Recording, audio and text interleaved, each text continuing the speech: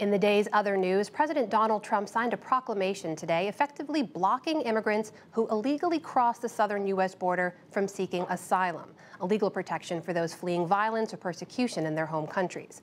The ban will not apply to unaccompanied minors. The measures take effect at midnight tonight and last 90 days, though they could be extended. This afternoon, the American Civil Liberties Union, the Southern Poverty Law Center, and the Center for Constitutional Rights filed a federal lawsuit challenging the president's proclamation. Mr. Trump today seemed to try and put some distance between himself and Matthew Whitaker, whom he appointed as acting attorney general earlier this week. Speaking to reporters on the White House lawn before leaving for a World War I ceremony in Paris, Mr. Trump said he hadn't spoken to him about the Mueller investigation. I didn't know Matt Whitaker. He worked for Attorney General Sessions. But Matt Whitaker is a very smart man. He is a very respected man in the law enforcement community, very respected at the top of the line. In an interview last month, Mr. Trump told Fox News that he did know Mr. Whitaker, calling him, quote, a great guy. Senate Minority Leader Chuck Schumer sent a letter to President Trump today saying Whitaker must go through the Senate confirmation process if he is to serve as acting attorney general. Whitaker's public criticisms of special counsel Robert Mueller's investigation have also raised concern since he will oversee the probe in his new role. A federal judge has temporarily blocked construction of the controversial Keystone oil pipeline. Judge Brian Morris of Montana's U.S. District Court overturned President Trump's permit for the pipeline until the administration conducts a complete assessment of its environmental impact. The decision is considered a victory for environmental and indigenous activists.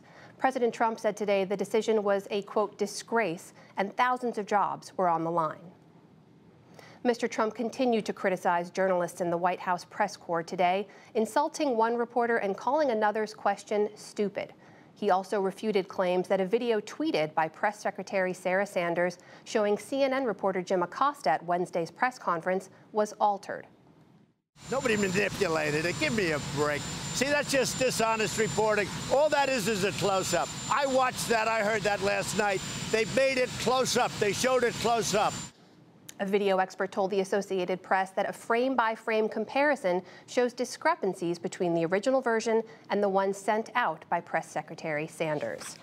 In her forthcoming new memoir, Becoming, former First Lady Michelle Obama tackles a range of topics, including President Trump.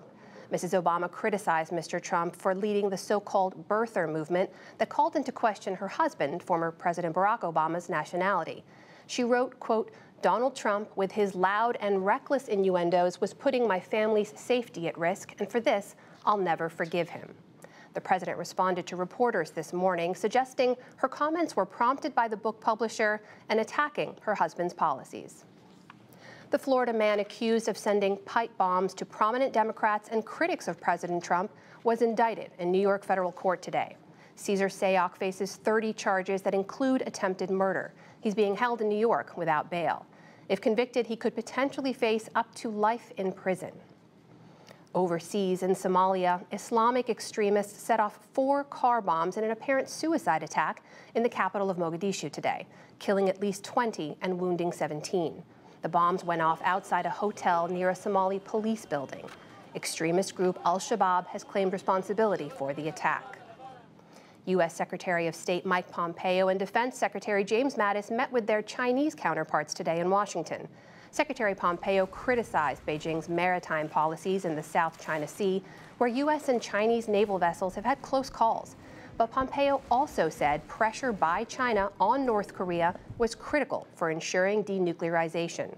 China affirmed that its trade relations with the U.S. can be resolved. It's back to work for Supreme Court Justice Ruth Bader Ginsburg, who returned home today after a brief hospitalization. Justice Ginsburg's nephew said the 85-year-old is working from home and, quote, cracking jokes after a fall that fractured 3 of her ribs this week. Supreme Court sessions resume late this month. And on Wall Street today, the Dow Jones Industrial Average lost 202 points to close at 25,989. The Nasdaq fell 124 points to close at 7,406. The S&P 500 fell 25 points. For the week, however, all indexes were up. The Dow up 2.8%, the Nasdaq up 0.7%, and the S&P 500 up 2.1%. Still to come on the NewsHour, tensions rising over several still undecided midterm election races. We remember the victims of the latest mass shooting in the United States. Mark Shields and David Brooks offer their perspective on the week's political news, plus much more.